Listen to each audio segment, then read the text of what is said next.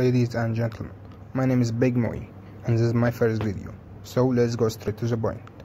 Do you have a problem with the Graveyard Keeper? When you open there is a black screen, you can't play the game. Even when you started to like the video, there's nothing, there's a black screen, only the black screen. Today I have a fix for this problem. Keep going with me. You will go to the game info, game information, then go to permission. Now you have to disable the phone permission.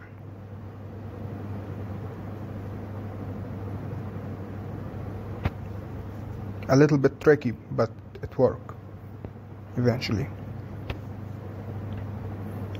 As you can see, the game started. Yep, here we go. The game started. The only problem we'll have right now is you have to do this trick again. Every time you open the game, you'll have to do this trick. I know it's not a permanent solution, but it's all what we got. We'll wait for the game to open to make sure that it worked.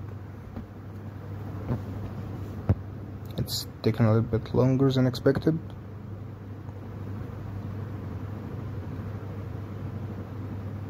Come on, here we go. And by the way, don't worry about the game progress, it's still there. And that's all, ladies and gentlemen.